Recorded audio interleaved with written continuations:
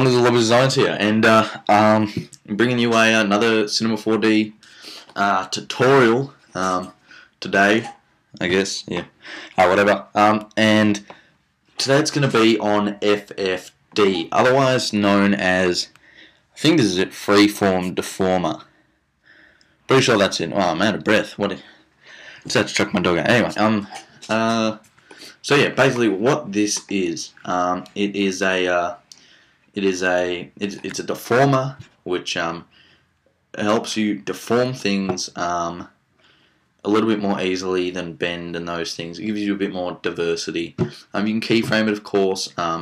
So yeah, I'll put the grid points on 555. That'll give us. Well, that's too many. I'll put it on 4. Right. So here we have these slices. 4 slices. Kind of looks like a Rubik's cube. Yeah, that's fine. Anyway, so yeah, there we have that. Now we'll get our cube. Now we'll start off with just a simple cube, and we'll just make the FFD a child of the cube. Now, default you would be in this selection mode, but for this you want to select FFD, then go to point selection mode, and click on that. Now what you'll be able to do is on the FFD, click one of these black points, and when you drag it out, you'll see that the cube is affected. So you can see here that that corner of the cube has actually been strung out. Now, if I click on here and I drag this a bit, I can move this around and that'll change that. I can move this. Oh, let's move it sideways. I can move that. I can basically move, yeah, so it generalizes the deformation even though you're moving it from a point, but it still does a pretty good job. I'll move that up. You can get some nice abstract shapes with this. So, I mean, like, if you change the segments on the cube to maybe 444, that'll actually, it'll, I guess, be, actually, I'll change it to 50, 50, 50. Now, everything is a lot smoother. You could use that for maybe if you wanted, like, to get a kind of liquid effect on a cube or something. It looks kind of soft and gooey, like a marshmallow. Don't know really how else to explain it, except that the sides here are sharp. But otherwise, I mean, you can see on the corners that if I actually change the corners, that's sharp again.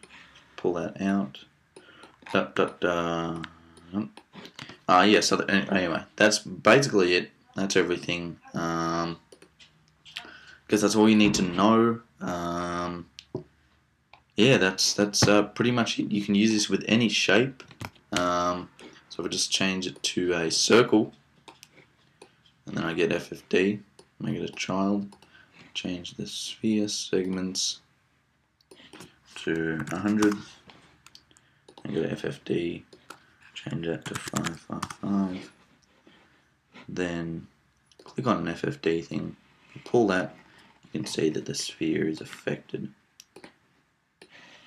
So yeah, maybe if I actually change the segments down, it'll look a bit more, I don't know what it looks like, but anyway, so yeah, hope you enjoy that. That was a pretty simple one. Sorry I haven't been making videos much. I got Diablo 3. It's amazing. It's very fun. But yeah, hopefully I'll be putting out more videos.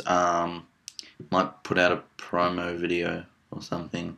But yeah, hope you enjoy. Just tell me if you want something done. I would prefer to get some money, I guess, because I'm getting a lot of requests and I'm really busy. Even if it's just like 3 intros, because my computer is a tad underpowered. Some of these intros, I basically have to do it and then render it, and I mean, if it's not good, that's like 2 days wasted, and it's really annoying. So I prefer to only have about 5-10 projects, I guess, a month. But yeah, so hopefully you guys all enjoy, like, subscribe if you could. thanks for getting me up to 200. You can watch that video on my channel.